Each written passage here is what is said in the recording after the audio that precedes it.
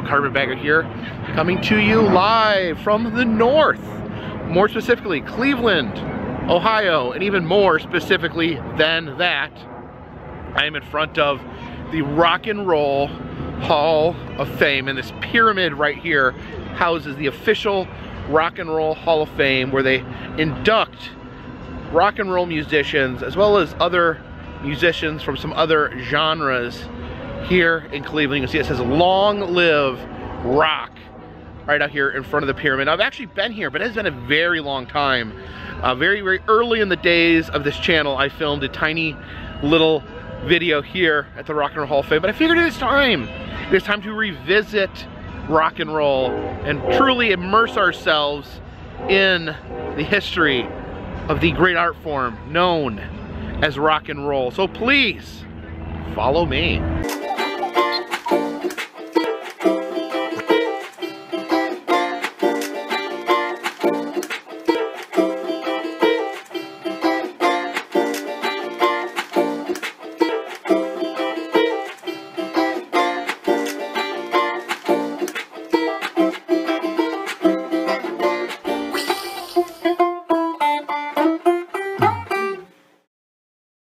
Now, for years I've been confused on why the Rock and Roll Hall of Fame was in Cleveland, Ohio, but this historical marker, it clears up that fact and explains how Cleveland, Ohio is indeed the birthplace of rock and roll. It talks about a local disc jockey, Alan Freed, who in 1921 through 1965 played music, and he would play up-tempo black rhythm and blues records, and he would call them rock and roll. So the term rock and roll was actually coined by a disc jockey here in Cleveland.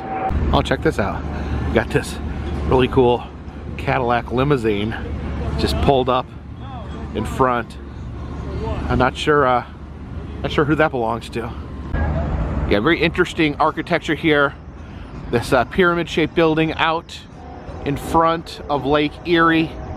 Again, long live rock, it declares out in front. So without further ado, let's head inside the Rock and Roll Hall of Fame. I guess we enter right here. There we go. So here we are inside the lobby of the Rock and Roll Hall of Fame. I notice that these hanging cars here. It's very shimmery disco ball-esque car here. See some others dangling there. That one's got various lights protruding. This has something written on it that I can't quite read from down here. Also dangling in the lobby is this right here. It looks like it'd be a giant hot dog, although it's got like exhaust pipes in the back. I don't know if this is some sort of hot dog mobile, some sort of hot dog rocket car, possibly. All right, so apparently we're supposed to start on level 0, which is down this downscalator here.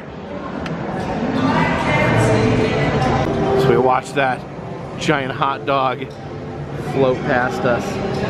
So yeah, looking at this hot dog from below, you can see it does have headlights, but it had exhaust pipes in the back, headlights in the front. So I'm thinking it is some sort of hot dog based vehicle. This car here belongs to one LL Cool J, so don't call it a comeback. This is LL Cool J's car. Here by the restrooms, the women's room has Madonna standing next to some toilets, and here we have a group of musicians standing on a toilet. Alright, so I will do my best here. I am not any expert in rock and roll or music in general, but I do enjoy music, and if I get something wrong, feel free to give me a correction in the comment section. But I'm here to learn, so I'll leave here knowing more about rock and roll than I did when I arrived. Alright, and here we are heading in to the exhibits. It says, "For those about to rock, we salute you." This exhibit here is called "It's Been Said All Along, Voices of Rage, Hope, and Empowerment." So an exhibit on social justice in music. Over here we have the original lyrics to "Fight the Power" by Public Enemy, written by Chuck D. And then over here we have Chuck D's hat, as well as this medallion that he would wear around his neck. Down here is a bandana worn by Tupac Shakur. That's pretty amazing there. And this is a vest worn by Isaac Hayes. He's a singer, musician, also played chef on South Park until he had a falling out with the creators over his religion of Scientology. Also has his saxophone down here. And this is Bob Marley's hat. That is pretty amazing. This wool hat here, this would contain the famous and infamous dreadlocks of Bob Marley. Those iconic dreadlocks that are on 1 billion posters in 1 billion dorm rooms were all contained within this wool cap. Some amazing stage outfits here. This costume here is amazing. This is worn by Bootsy Collins of Parliament Funkadelic. Just look at that. Got those snakeskin boots. Wow. Here's Tom Morello's shirt. This is actually a Boy Scouts of America shirt worn by Tom Morello in the Rage Against the Machine video, Guerrilla Radio. This here is one of the jackets from NWA. They have that classic song about the police. Check these out down here. This is a suit worn by Ray Charles. This is a dress worn by Aretha Franklin. And this jumpsuit here was worn by none other than James Brown. So look how that neckline plunges. And here it talks about the early influences of rock and roll music. Of course, Robert Johnson famously sold his soul to the devil at the crossroads in Clarksdale, Mississippi in order to create the art form known as the blues, which would play a major part in the creation of what we know today as rock and roll. You can see all the widely different styles of music that converge to create rock and roll. Of course, starting over there with the blues musicians, you see the gospel and soul singers, bluegrass musicians like Bill Monroe, folk artists like Woody Guthrie, all contributed to making rock and roll what it is today. Looking into the roots of rock and roll. Here it talks about rhythm and blues and the various artists. There's the Johnny Otis guitar up there, and then there's Bo Diddley's guitar, very, very famous blues musician. And that there is pretty wild. There are Ray Charles sunglasses. The sunglasses obviously very iconic because of his lack of sight. He would wear the sunglasses constantly. Another ingredient into rock and roll, we look at the gospel case here. You have the poster here says Reverend C.L. Franklin and his daughter Aretha Franklin. And here we have the blues, all these different blues guitars here played by various blues artists. This guitar is T-Bone Walker's guitar. We have Howlin' Wolf's money case. It says that Howlin' Wolf did not trust banks at all. So every dollar he had, he kept in this suitcase, and he would actually bring it onto stage with him to make sure that it was safe while he was performing. In the country, folk, and bluegrass section, we have this awesome Hank Williams Sr. suit, that awesome pinstriped Western suit there. And this suit and hat belonged to Bill Monroe, one of the most famous bluegrass musicians of all time. So integral to bluegrass, Bill Monroe literally named the genre bluegrass because he was from Kentucky. Don't knock the rock. Protests against rock and roll. Exhibit here showing the people that stood in the way, the old shrivs that stood in the way of rock and roll. You can see the preacher preaching against rock and roll there. We have a record burning party. This kid is happily tossing a Beatles album onto a pile of flames. These people are a lot of fun. Over here we have an exhibit on Mr. Elvis Presley, who was a big deal when it came to rock and roll. Here's some 1950s era Elvis Presley t-shirts. there.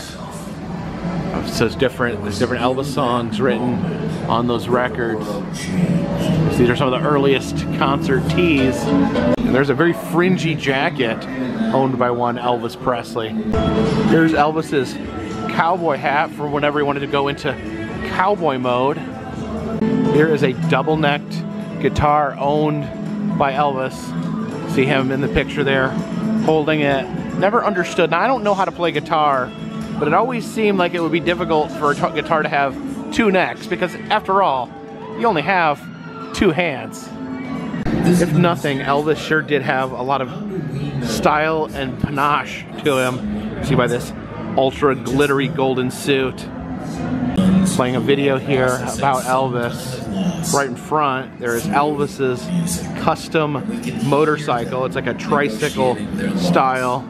It's like it seats two people. Now, Elvis loved collecting like special vehicles and whatnot. He had a wide collection of golf carts that he would drive around Graceland property in. But this is pretty cool.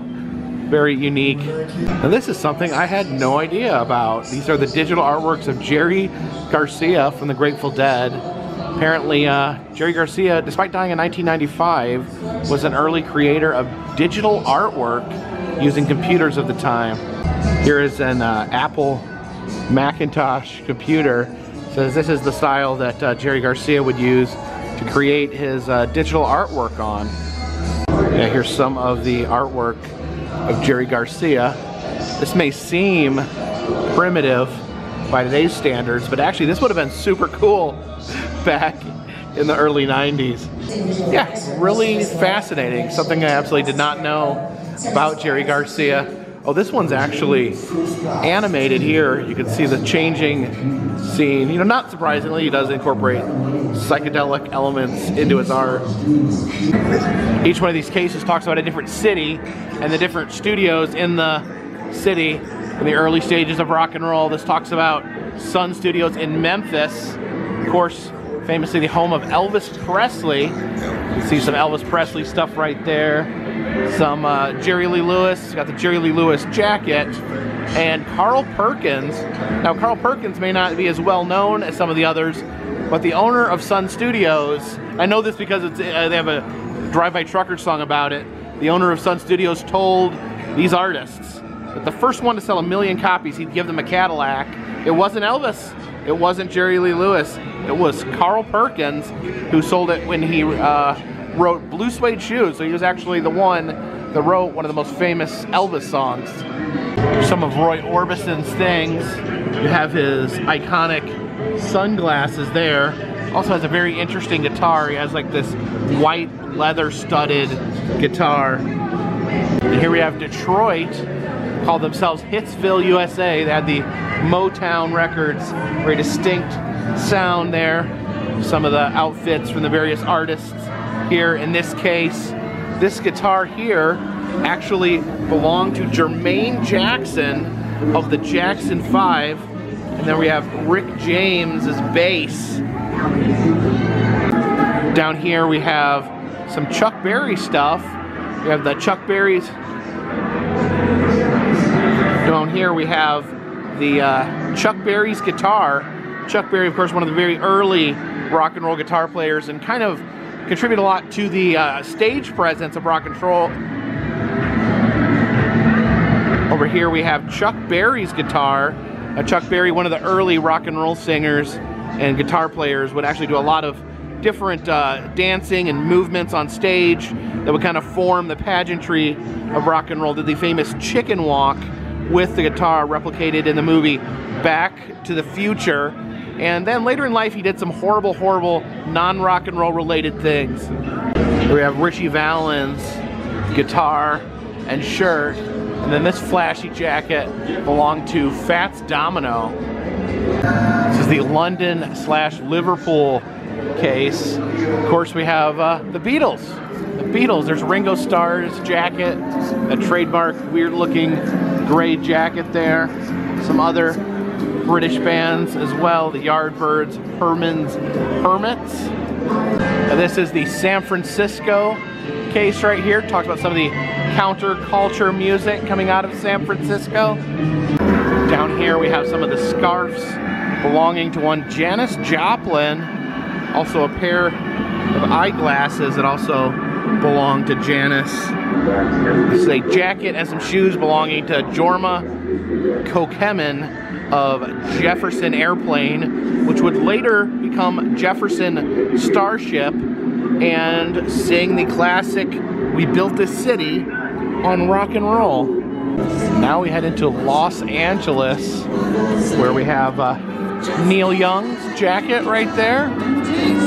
There's one of Stevie Nicks' classic flowy dresses. This duffel bag here is completely filled with hotel keys, the old hotel fobs and keys. It says these were collected by Timothy Schmidt of the Eagles.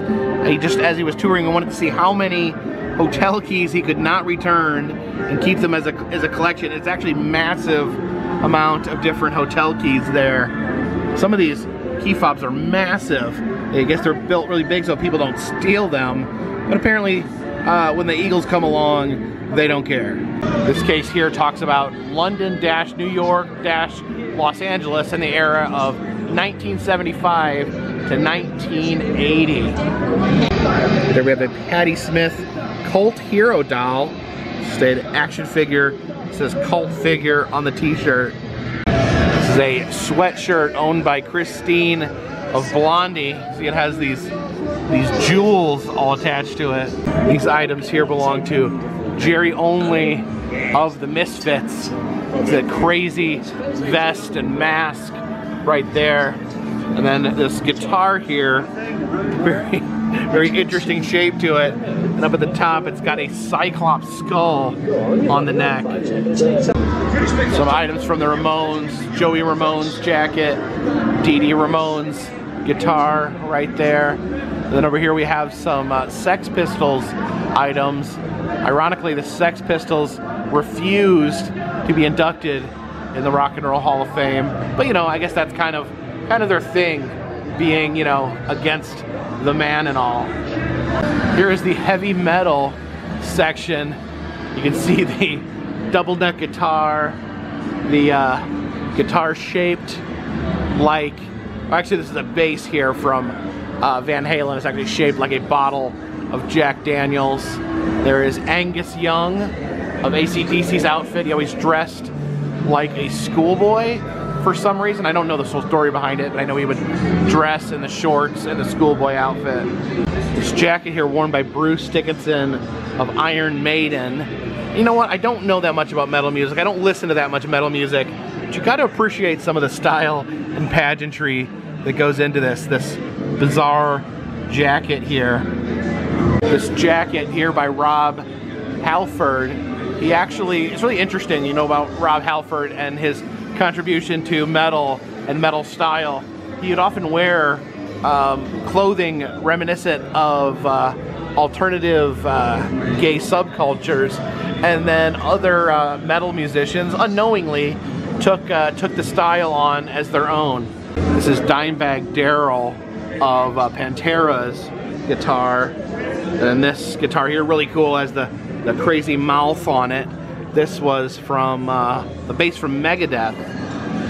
Here we look at Seattle, 1979 to 1995. I would call that kind of the grunge era. I think that's like the correct term. Maybe some people that know more about music know a better term for it. We have Chris Cornell of Soundgarden's guitar, and then this guitar here has been smashed to pieces by Mike McCready of Pearl Jam back in the day. You know, it was very stylish. Smash your guitar when you were done playing. Unfortunately, you would have to get a new guitar for every show. This is Alice in Chains claymation dolls. So these were used to create a music video called I Stay Away. Yeah, those little members of Alice in Chains in claymation form. And I guess some of these bands are so big that they require their own section. Here is the Rolling Stones section. There is Mick Jagger's very dapper suit there. Other outfits from the Rolling Stones, including Keith Richards' jacket. Now Keith Richards, as of the recording of this video, Keith Richards is alive, and Keith Richards, I think, redefines on just the idea of staying alive and life itself. This is a man that people thought was going to die in the 80s and has somehow not changed his lifestyle in any way, but continues to live. A very symbol of life itself is Keith Richards. And clearly one of the largest and most famous rock and roll bands of all time. One of the first major superstars in the medium of playing instruments and singing. We have the Beatles. There's some more of those weird gray suits. We saw Ringo's in one of the other displays earlier. That is some of the other iconic gray suits that they wore. This is an electric guitar played by John Lennon in 1964. It shows right there, it actually has a set list from the 1960s still taped to the guitar. We have some Ringo Starr drumsticks there. And this is John Lennon's electric guitar organ. So this was an experimental instrument that he used. I guess it's half electric guitar, half organ. There's John Lennon's passport and green card. And then, oh, this is pretty cool over here. They have John Lennon's iconic wire rim glasses right there. This was Paul McCartney's piano. So they had this in the basement of his girlfriend's house that he lived. And so that a lot of the famous Beatles songs were written on this very piano with him and John Lennon.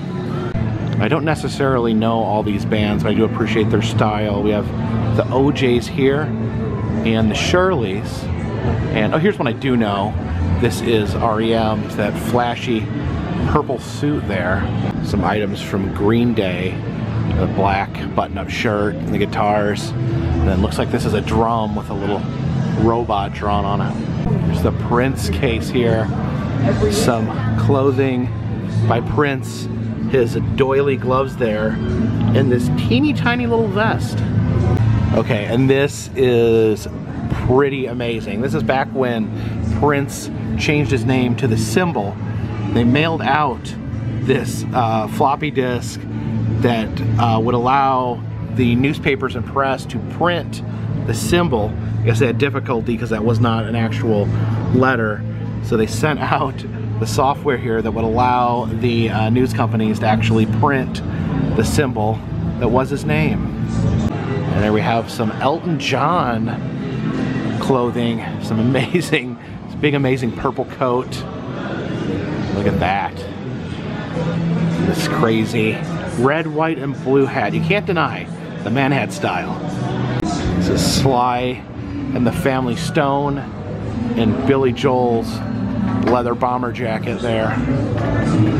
Here's ZZ Top's guitars there, and look at their drums. Not only did they have long beards on their face, they had long beards on their drums.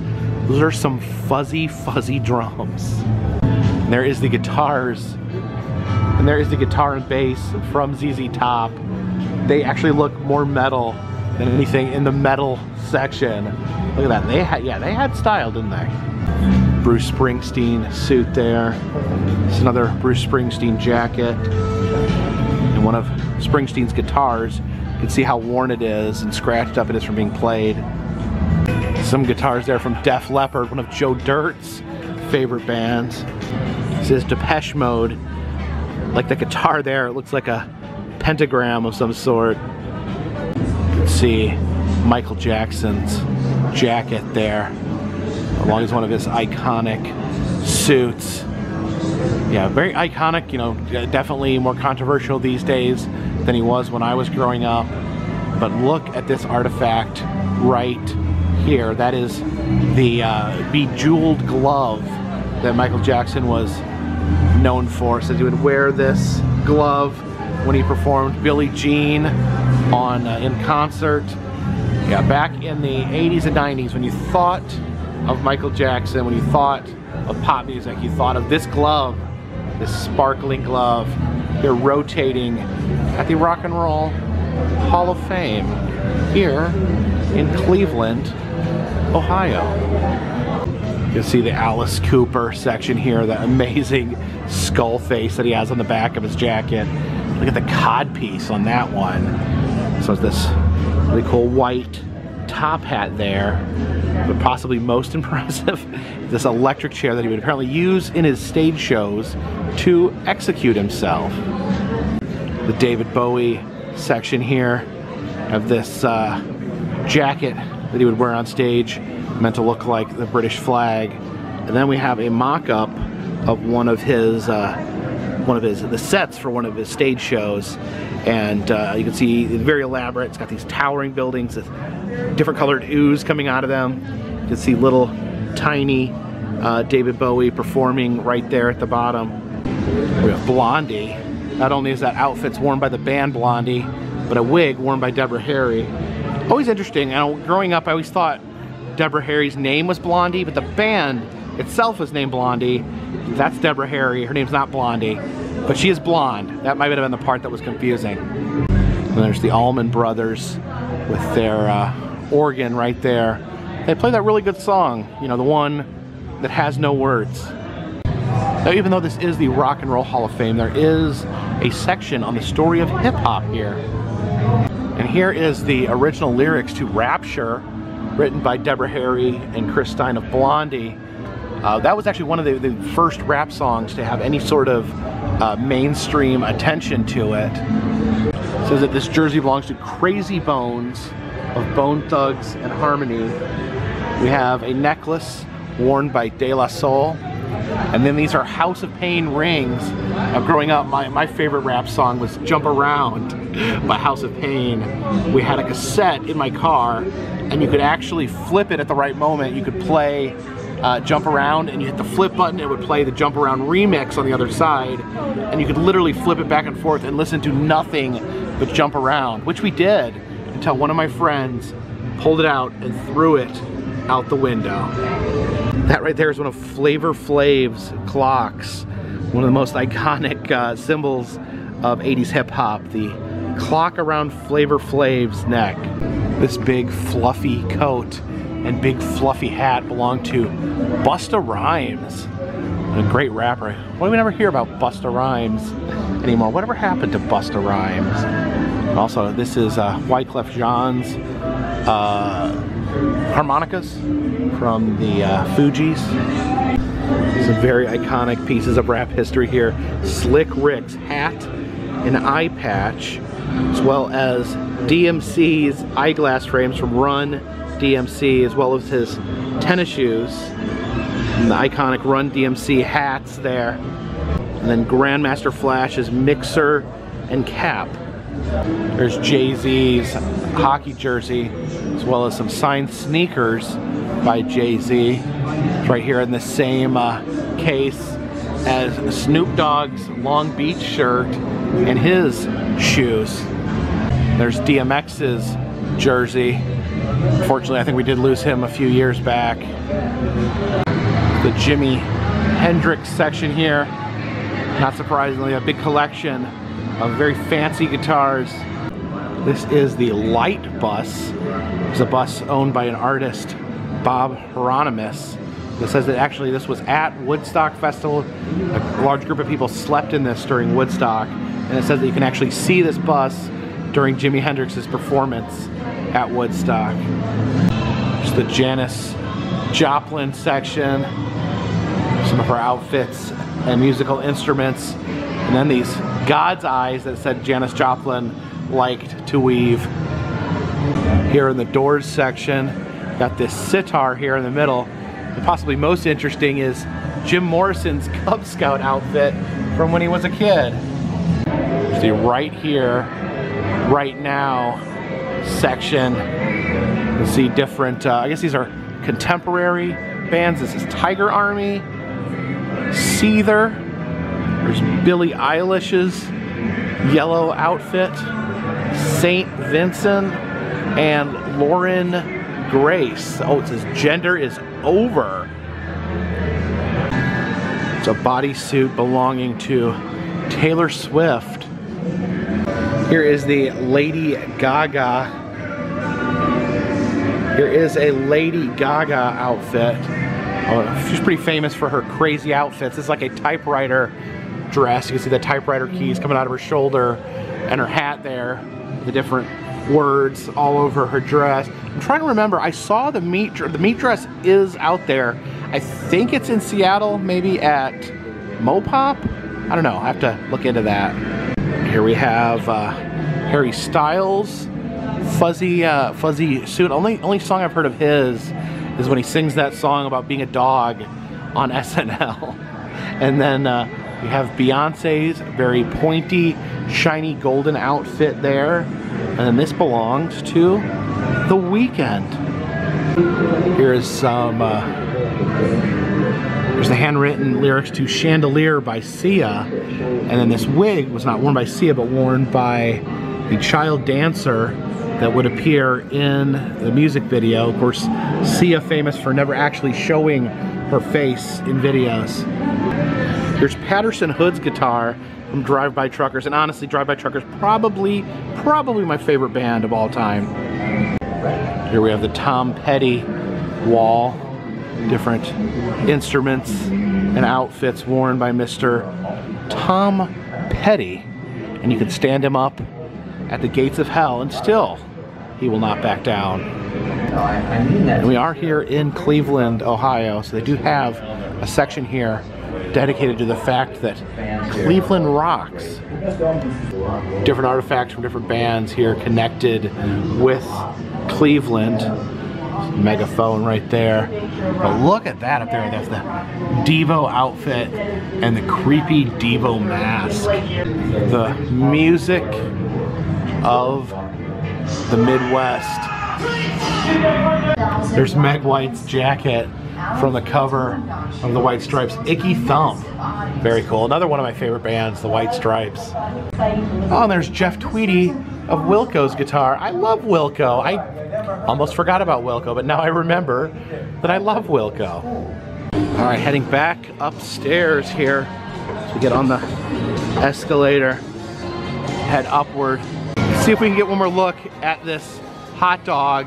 Again, what sort of vehicle is this? Okay, it looks like it has little compartments or seat belts in the middle. Is this some sort of canoe, maybe? Some sort of rocket-powered hot dog canoe? This exhibit in here is called the Garage. Very interesting. Let's see what this is. So apparently you can just pick up an instrument in here and just start rocking. So I guess you can actually learn how to play the instruments here. Learn how to play bass. Why not? I'm already here. Why not learn how to play bass?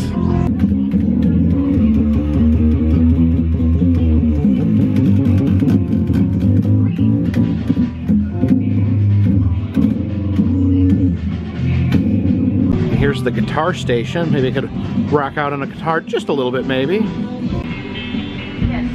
Gotta plug the guitar in. For some reason, there's that plug in right there.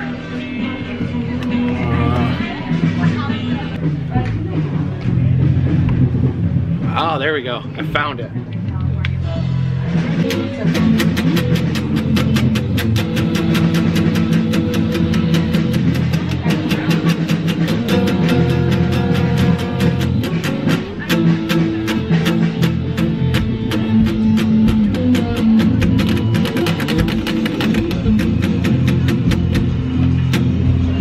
That's pretty good for having no skill training, no concept of what I'm even doing.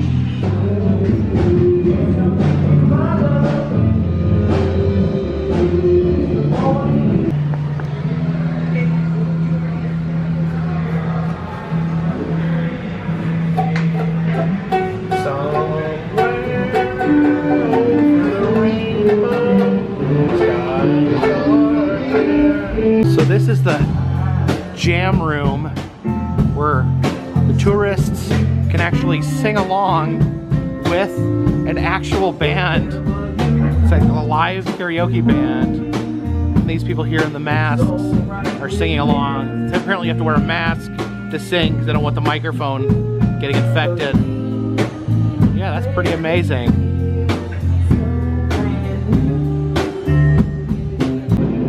station here says you formed a band. Now what? Brand your band. Select a style of, I guess this is a style sticker here. I don't know what looks like a good Carpetbagger logo here. Oh, here we go. Here is my sticker here from the Rock and Roll Hall of Fame. It looks like it is maybe a tradition to stick them on the wall here, so maybe I will add my sticker here to the wall. All right, so between these two drinking fountains here, under the vent, I'm gonna place my sticker. So if you wanna come and say hello to my sticker, it'll be right here. Shows in this case some of the items used by bands. This is a homemade microphone stabilized in a cinder block with a telephone on top. Looks like some sort of homemade guitar-like item there. Here is the new inductee section. This is the class of 2021. I guess they do not have 2022 up yet. Here we have LL Cool J. You see the big 80s boombox there. Big, crazy, fluffy fur coat with a fluffy hat. Here we have Carole King and the Go-Go's there. There's Gil Scott-Heron and Randy Rhoads. I believe he was Ozzy Osbourne's guitar player. There's the Foo Fighters. You can see the drum set there as well as the guitars. And there we have some props from a Foo Fighters music video. I forget which music video it is where they have the fake product. You see the Foo Bright toothpaste and the Futos mints. Like I guess they take off of Mentos. And then we have Billy Preston. We got Todd Rundgren, one of my dad's favorite musicians with his crazy rooster outfit there. And then Charlie Patton and Tina Turner. And here is the Hall of Fame. Starts in 1986. Inducted Chuck Berry, James Brown, Ray Charles, as well as a whole slew of other musicians. As we head down, new classes every year, different musicians. That takes us all the way up to 2021. I guess still awaiting the 2022 winners. I know that Dolly Parton was nominated and then backed out because she did not consider herself to be rock and roll. There's a lounge here. There's a lounge here themed after The Wall by Pink Floyd. See the giant blue monstrosity coming out there. And then this guy with long legs. It's been a while since I've seen this. As we enter the Wall Lounge here at the Rock and Roll Hall of Fame. Oh, see the legs of the big guy there, as well as these fascist-looking hammer posters. Hey, teacher! No food and drinks beyond this point. Although from the wall here, you do get a beautiful view of Lake Erie. And through this escalator, we exit through the gift shop. You can buy t-shirts here from many of the great bands featured here at the Rock and Roll Hall of Fame. At the Rock and Roll Hall of Fame cutting board there, and to go along with that, you can get Snoop Dogg's cookbook, From Crook to Cook. Here we have a little Devo Baby. It's the Funko Pop section. You have the entire band of Pearl Jam there. You have T-Boz from TLC. I had such a crush on her when I was a teenager. And then look at this. Oh, I love the white stripes. The white stripes Funko's there. I think this is from the cover of Elephant. He's got the cricket bat there in his country western suit. And all sorts of coffee cups related to the Rock and Roll Hall of Fame here.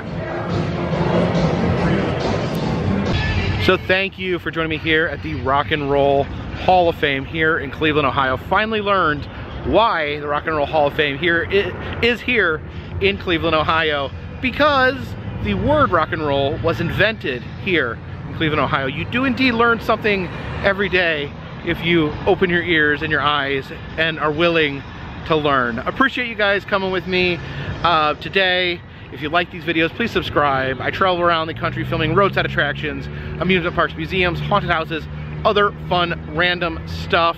If you'd like to support the channel, consider donating to Patreon. $3 or more will get you a postcard once a month from me to you.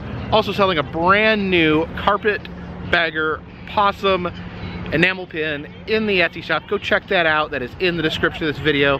And all that helps keep this train on the track, this boat in the water, and this dirigible in the air. Until next time, my friends, this one's in the bag.